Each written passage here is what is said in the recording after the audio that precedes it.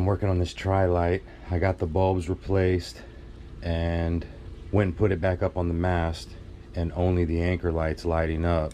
So I'm pretty sure by this prong being pretty much dead, that's what's causing it.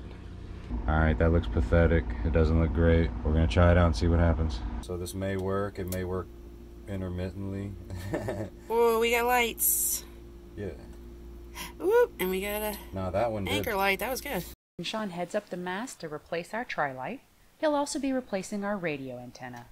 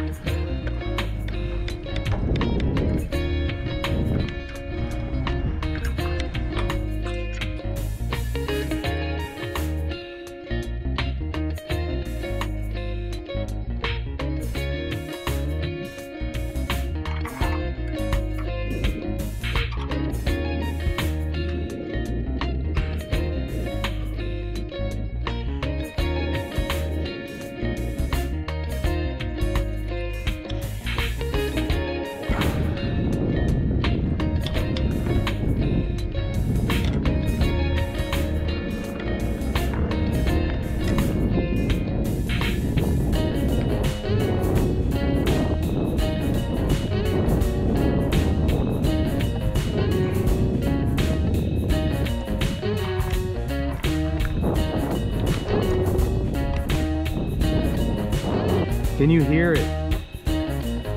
It's getting caught up in there. All right, we finally got that. Yay, fished through.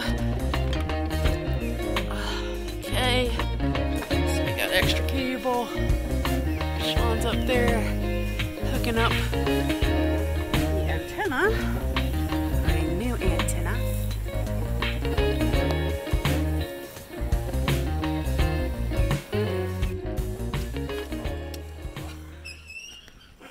You made it. That was so exhausting, even I'm shaking. Alright, so we know we should have attached the new wire to the old wire and pulled it down through, but we didn't do that. We messed up. But since we didn't do that, we did take the old wire off of the antenna and attached it to our new cable. And so it would weight it. Not only did it weight it because we were having an issue, it was getting caught. I could hear it bouncing around right in this general area where we've got rivets and screws and the boom and all kind of attachments. It was getting caught right there. It wouldn't go any further. But because this has a good extra like foot or two, it was able to go down to the bottom where I could fish it out with a metal hanger. There's no tool like a metal hanger. Shawn removed the old rusted bus bar and isolated the circuits so that we could identify all of the wires correctly. This jumble of wires includes wires that come down the mast from the lights up above, and then the red and green bundle is going to be the wires that go up the compression post from below deck. So now we have to merge them all together to make them happy so they'll work at switches.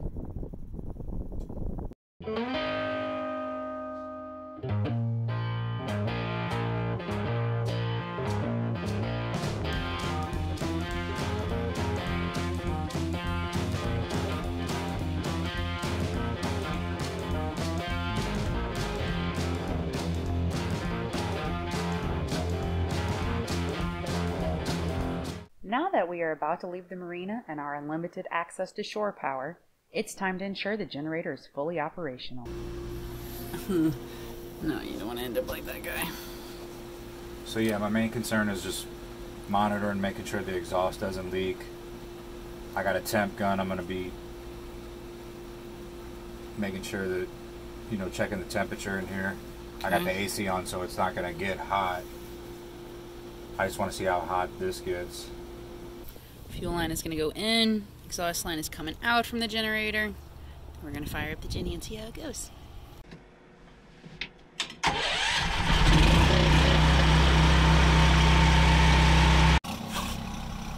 Uh-oh. And we have a running generator. All right.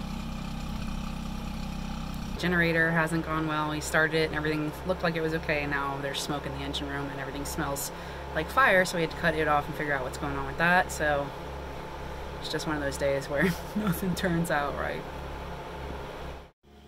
After all that work with the generator, and this is what happened. We pulled her out the boat and we're gonna get rid of it and get a different generator. It was just much too loud. It was louder than I think it was supposed to be, and we were having issues with exhausting it. So I'm gonna try something different. When we got gone with the wind, we had safety lines up and stanchions, but they were in pretty bad shape, really rusted and beat up. So we found out that you pretty much have two options. You can take your old safety lines to like a rigger and basically have them match up the length and then replace all the parts and get you the new line. Or you can do it the way that we're gonna do it, which is completely replace them. We've got a little Suncor kit here that we bought online. It's got all of the hardware and accessories that you're going to need in order to put up new safety lines. And it also includes, of course, the cable that you'll need for that as well. You kind of just let them know how long your boat is and they cut it accordingly for you. So these are both 40-foot rolls since we're a 36-footer. That'll give us a lot of extra just in case. And let's see, we're going to go ahead and open up the little case here. See what's inside. Packet of hardware right there. It's going to be, this is for a gate as well, because we have, you know, the sides that we'll want to get in and out of the safety lines off the side of the boat. So this is for the gate. This is one side, including instructions and a nice little sponge. That's pretty much it that's in there. So should be pretty simple. There are some tutorials online that you can find. We're going to get this started. We're going to install our safety lines. Alright, so we're going to start at the bow of the boat, and I have the long turnbuckle. Starting with that one, I'm going to take out this little round clevis. There we go. So that I can put the turnbuckle on the front.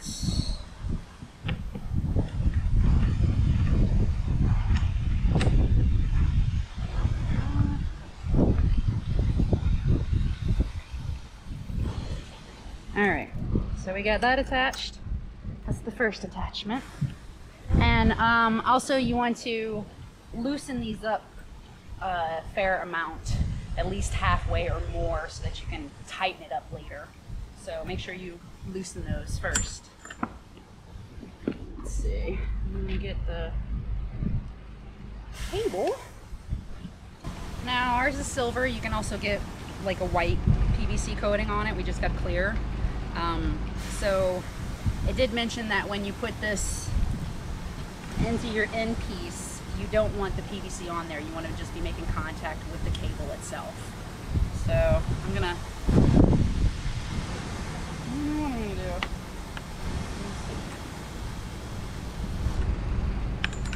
A little nervous.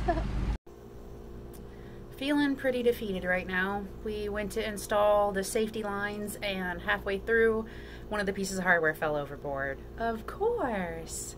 And I spent almost, I don't know, an hour outside in the dinghy fishing around trying to find it with a net, but it is so like just mucky and there's so much silt on the bottom underneath the boat that it disappeared like instantly as soon as it hit the ground, and I didn't see where it landed. I just heard a bloop. So it's gone, and it's gonna cost us about $80 with shipping to replace that piece. So not a good day, but yeah, just one more thing overboard.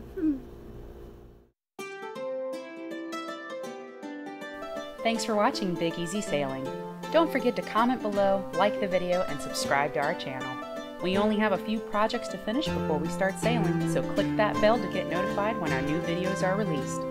We love our crew members. A huge thank you goes out, as always, to our crew. Your support means the world to us. If you'd like to become a crew member, click the Patreon link to find out how. And keep current with our adventures by heading over to Big Easy Sailing's Instagram and Facebook pages. Thanks, y'all. Did you repeat that statement? I said you saved the day and you're a badass. Yeah!